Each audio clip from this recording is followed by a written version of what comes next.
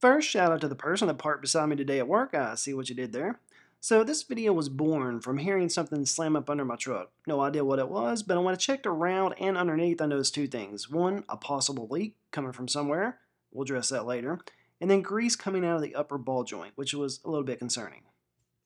So we popped off the wheel just to peek around and decided to change the ball joint, which turned into changing both ball joints since the other was also cracked and leaking grease about as bad. And while we're in there, might as well change the shocks, right? Now, while I'm showing you where we jacked this up at, just a quick tip.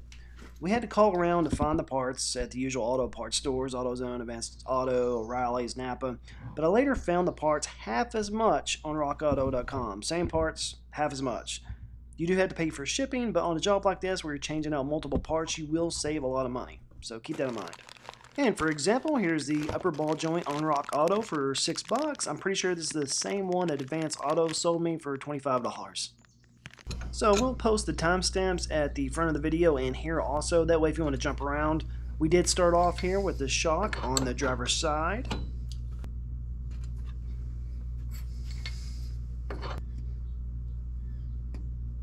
And you got like a little nut on top.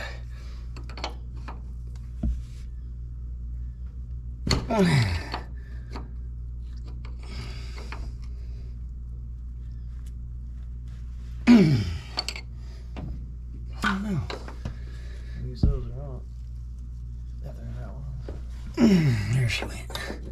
I think. While I was hunting down parts at the auto parts stores, he had already removed the ball joint from this side, but I'll show the other side with the part coming off and going in so you'll kind of see the full process.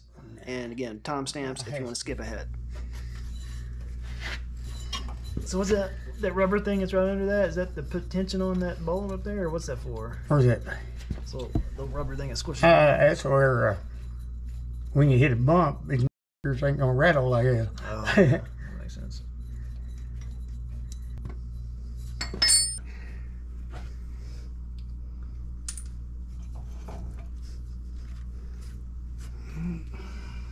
I'm pretty sure here we're using a 11/16 deep socket to get these bolts off. Two bores come in handy.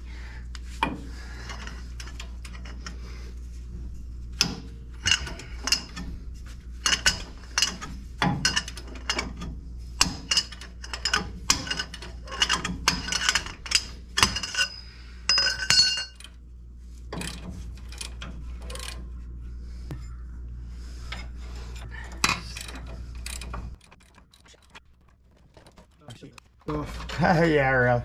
That's what she said.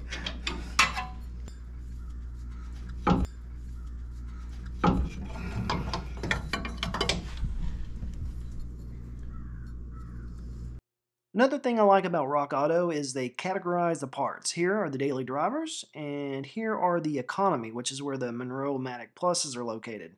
I paid about $45 a shock at the auto parts store, and here on Rock Auto, they're only $16. I'll definitely be picking up the rears from Rock Auto. Now that we have the shock off, let's see how bad it is. There is still some resistance going in and out, but it's not returning to its original length, so yeah, definitely time to replace these. And I'm pretty sure this is the original shock put on by Nissan back in '95.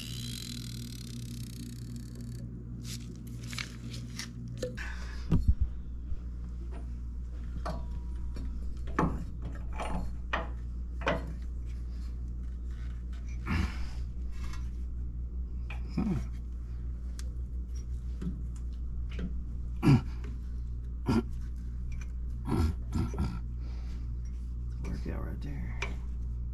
Yeah.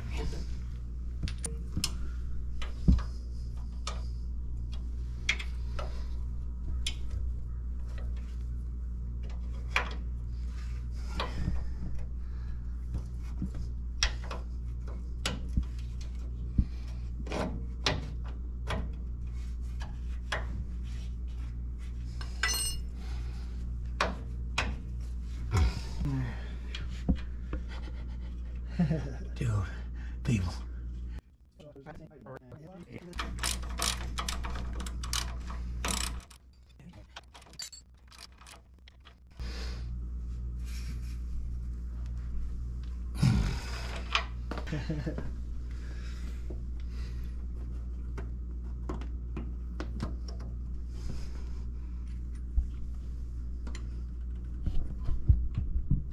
Yeah, most of the time, for bad, you just go. Yeah. So that was not too bad. Oh yeah, it's not too good either. And I definitely won't.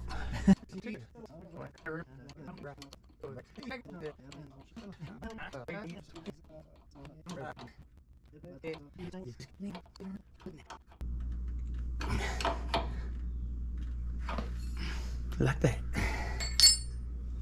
Now we'll move on to the upper ball joint. When taking the other off, it looked okay. It probably could have worked for a couple thousand more miles, but with the busted boot like that and the leaking of grease, it was only a matter of time. Plus, these new ball joints come with a grease zerk, so that is interesting. The original Nissans did not have grease zerks on them.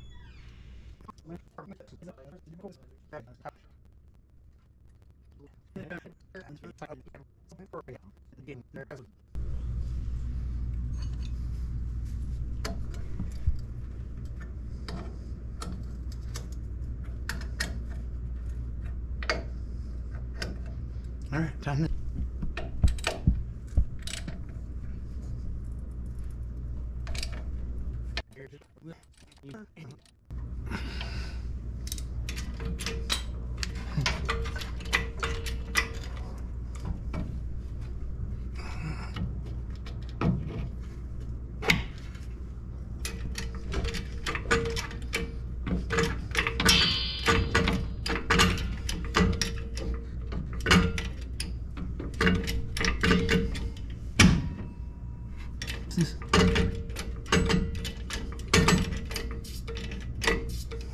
What's that? Oh, the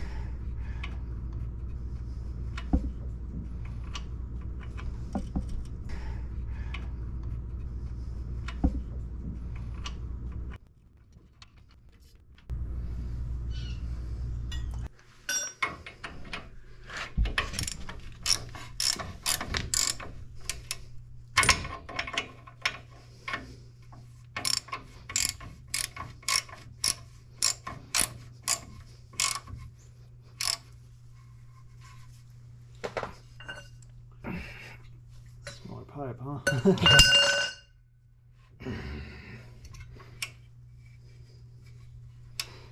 Okay, so just gonna pull it sideways.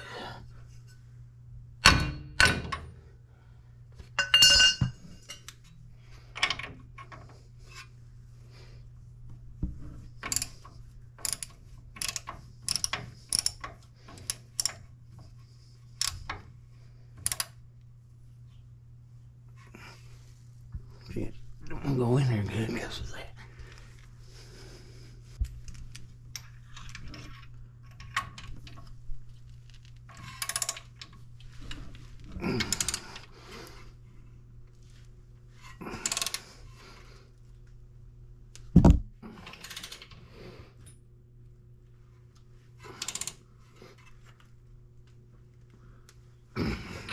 Gotta get the whole line up.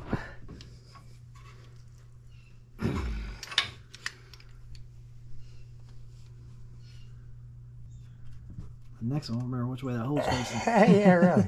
Think about it. Turns. It turns. Yeah. Oh, there you go. You get in there? So you're going to have to. Oh, well, I'm just gonna bend it over as I put it in.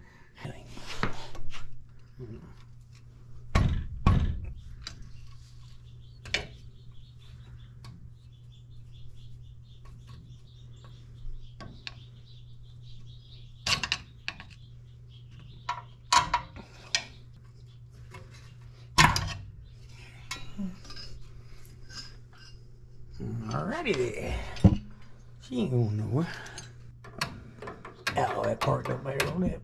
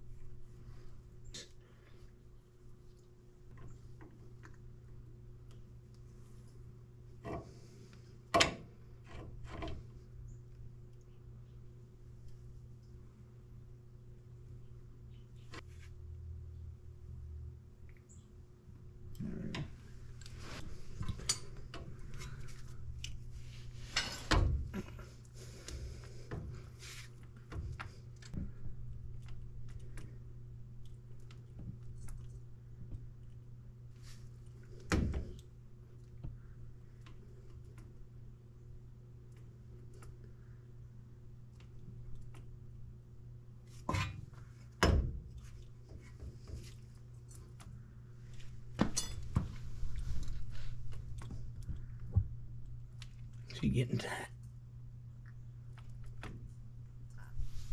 I'm gonna let her go right there.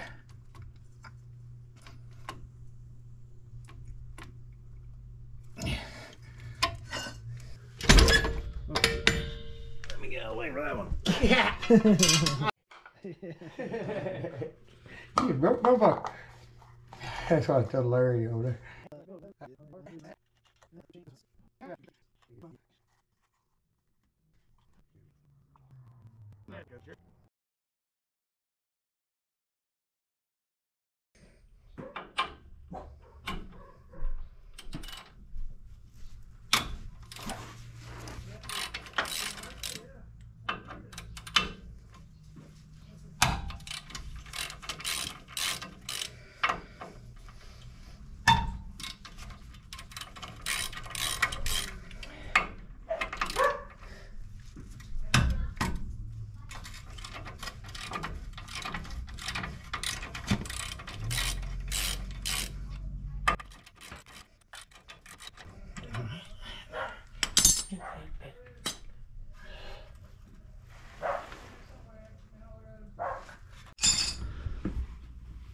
He's here, ain't got the nuts the players at. Oh yeah, it's like it's a regular nut, not Caswell. Yeah. Okay. Damn, if you don't go to work, get over here.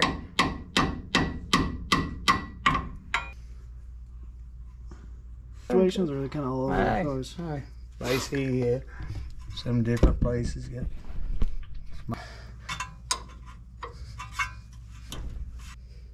Pick up a tree.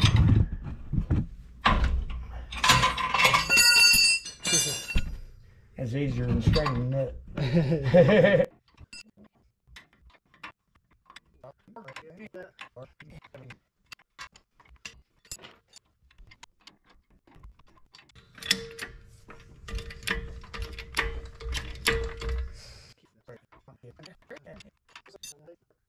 Got some new shocks on there. Rebuilding the truck.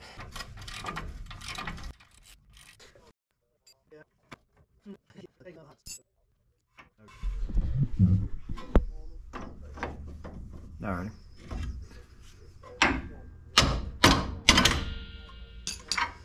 Come paid. Right. All right, yeah, I'll do it. Is that gonna fit? Yeah, I was wondering. No. All right, take it back.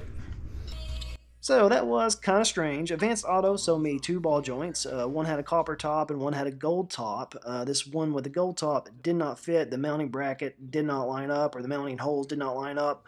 But the part number on the box is the exact same, so very strange. So I had to take that one back, and of course they didn't have any more in stock, so I had to go to a few other places to find one. And while doing all that, he was able to put the shock on this passenger side over here, as you can see. One more thing to mention, on this side we've got a lot more parts taken off than needed to change out a ball joint and a shock. On this side we had a broken stud, so we had to take a lot more parts off just to get that stud installed, and that ended up being the most time consuming part of the day, is just getting that stud put on there. So I did a little bit more voiceover on this side because he does have Post Malone back there blaring, which is hilarious because he didn't even listen to rap. But anyways, one of the main reasons why I want to go ahead and change out these shocks and get new ball joints is I eventually want to get new tires, get an alignment, and get this thing running smooth. Since I've had it for the past 2 years, it's had a lot of vibration in the drive. It's not a super fun drive, but hopefully getting a few things fixed, getting an alignment, getting new tires, and this thing's going to be a real nice daily driver to get me back and forth to work. Couple things on my to-do list are to address that leak. It looks like it's coming from the gearbox, so I'm going to change out the transmission gear oil in an upcoming video to see if it's low. Then try to pinpoint that leak. It's hard to tell because I had a valve cover leak that got stuff everywhere, so I've been trying to clean up as I go down there and then see where the new leak's coming from. But then that's one of the top items on my list. Then I noticed a crack in the muffler. Need to figure out the cheapest way to fix that. Maybe some JB Weld or something. But here we're kind of finishing up this ball joint, greasing her up. I think Post Malone's still just bumping back there, but appreciate you stopping by. If you made it this far into the video, please think about subscribing, liking the video. I got future hard body stuff coming up, also kind of DIY around the house type stuff. So think about subscribing and let me know what you think in the comments below. Thanks. And here's just a sped up version of putting all the stuff back together from putting that stud on. And now we're getting the wheels on. And again, like I said, thanks for hanging out with us.